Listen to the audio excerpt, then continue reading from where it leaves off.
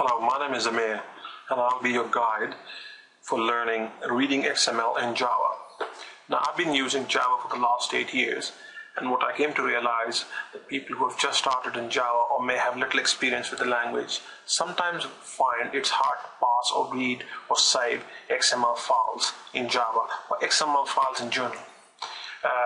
There is a bit of a learning curve in terms of knowing exactly what an XML file is and what is it used for. To my understanding, and I mean to say it's a debatable topic, is that XML essentially is information encoded in totally user-defined format. So at the end of the day, you define what an XML file should contain. And after you've done it, it basically is the easiest way to interchange data, to store data of any kind. Now what I'm going to teach you in this tutorial is to load and read XML file and create Java object from it. Now Java object, I'm not going to go into detail what a Java object is. If you don't know what a Java object is, then I would say to you is please stop this tutorial right here and go and read a good book which gives you at least an introductory course into what objects or Java objects really are. If you have that concept under your belt, then please go ahead and I'll try to explain how XML files are read in Java. Now traditionally, whether it's Java or C++ or any other language, there are two set of APIs which governs reading and writing of XML files. One is called DOM, which stands for Document Object Model. The other is called SAX. Now Document Object Model has, I would say, less of a learning curve. SAX is the more efficient of the mob and it has got more of a learning curve. You really need to know the nitty-gritty of the API to be able to use SAX properly. So what I did, and I came across the web, a library called XOM, X-A-O-M, and here is their web page. Now the tutorial would be based on XOM. XOM basically was written in 2004. And it is a very easy to use library for reading and writing Java files, or parsing Java files for that matter. Now you can head over and download XOM from this particular address, which basically is www.xom.nu. Once you have downloaded it, basically you can install it here like this. I have in the NetBeans API 7.01 from Sun. I am a Java developer, so what I would like to use is NetBeans IDE from Sun because it's very tightly integrated with the whole development process of Java.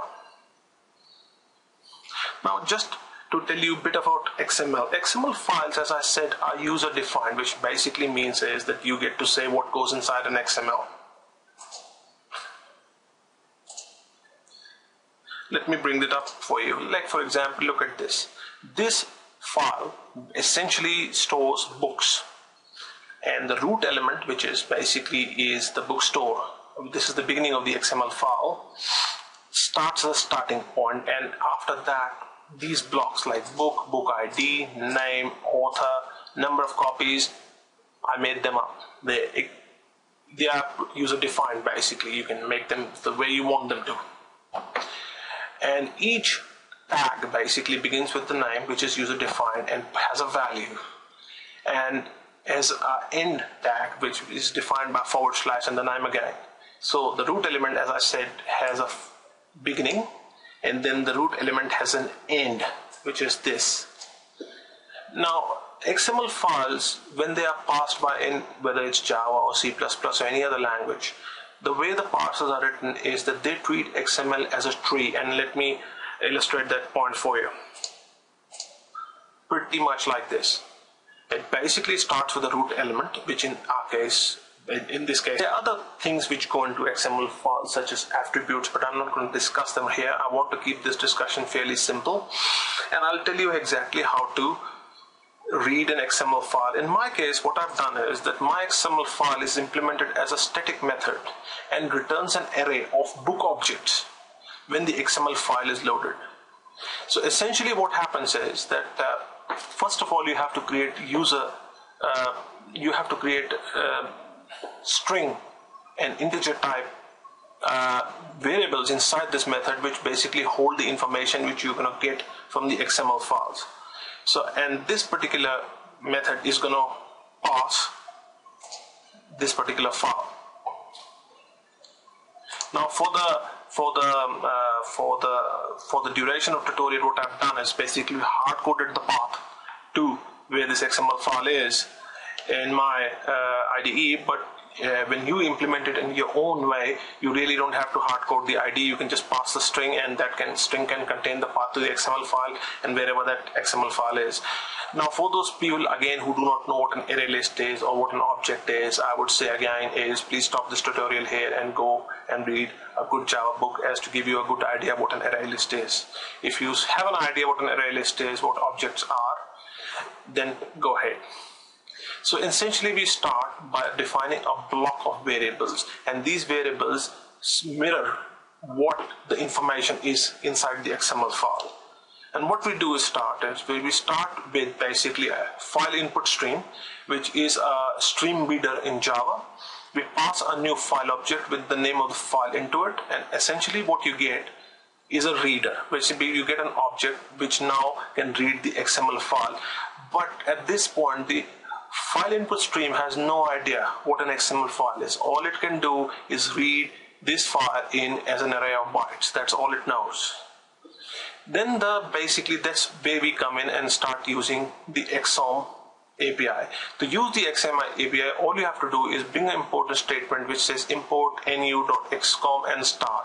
And what it'll do is it'll import all the classes necessary you would need to start parsing and reading and writing your own files.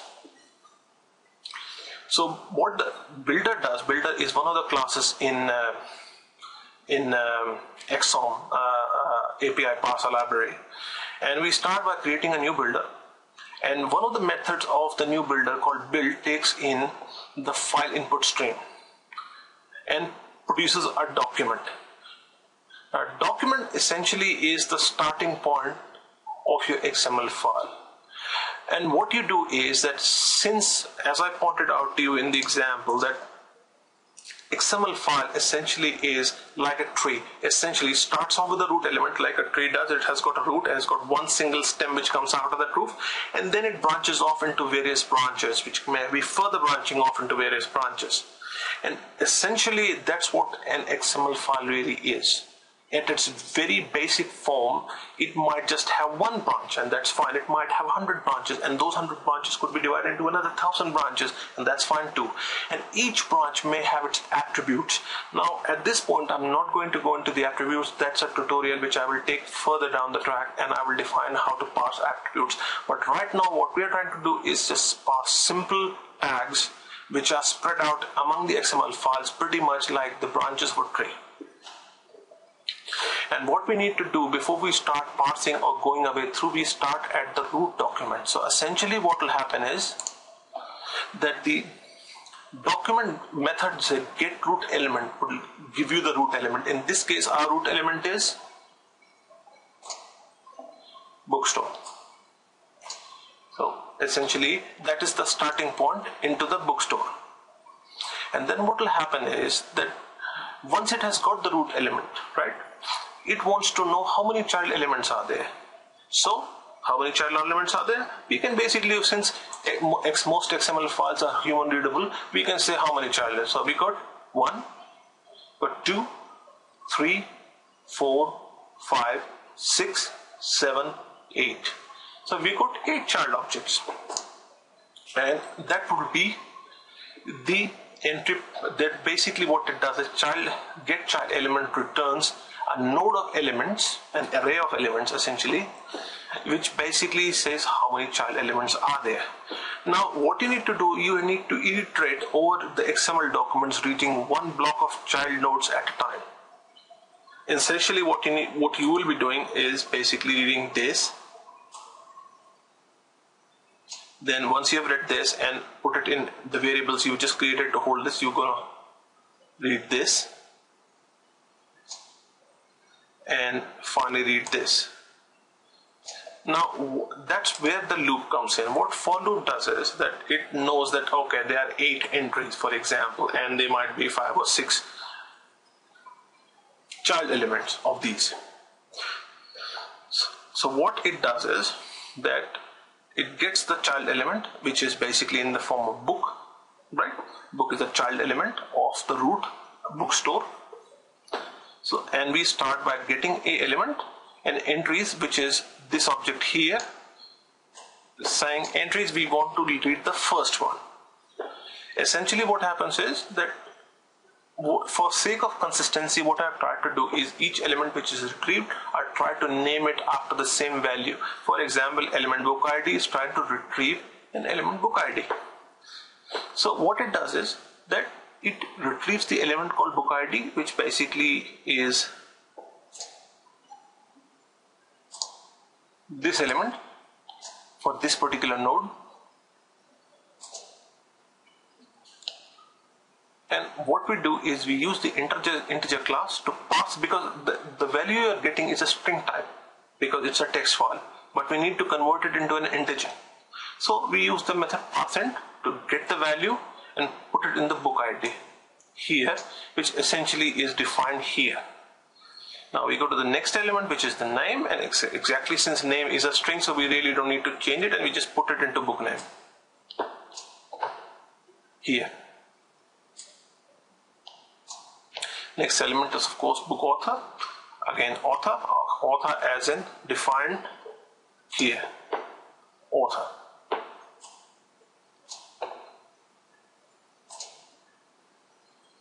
And so we keep looping through each and every element, and I will not go through all the elements. I hope you get the picture. I really don't want to sound pedantic and repetitive in this tutorial, but essentially all you have to do is get the root node, then get the child's node associated with that root node, and then start parsing them one line at a time. Each node essentially is an element.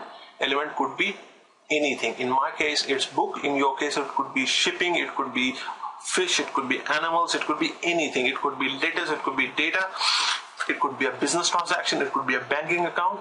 The list kind of goes on, and I hope you get the picture.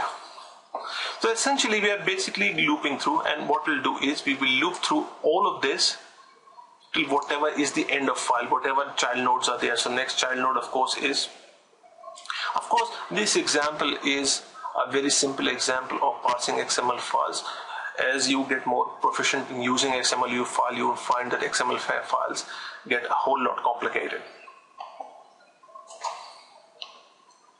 And what we do is that every time we loop through this list, we have got enough material now to create a book object. Book object is nothing but a collection of attributes which come together, like book name, book author, number of copies, physical copies, e-price, and we create a book object. And what we do is, when each time this loop runs, it creates a new booked object and pushes it into an array list. Array list, just to let you know, just give you a very brief introduction, it's a dynamically expanding array of anything. If anything, any Java object can be put inside an array list. In my case, I'm putting in a book object. And once it has done it, once it's run all through the loop, it will basically return a book list. Now just to let you know that there is a try and catch block here. The try and catch block is essentially there to trap any exceptions created by this loop. Now at the end of the day, again I go back to, if you do not understand what exceptions are in Java, then please look up something on Google, or you can read a book about it. They're essentially there to trap any errors which are generated while the program is running, because if you do not trap these errors, what will happen is they will crash the Java virtual machine, and of course if somebody is using a program, it will not be a good experience for them. I hope you enjoyed your tutorial. I hope to see you next time. What I will do next time is I will show you how to write and create XML files using the same API called Xml called NU essentially.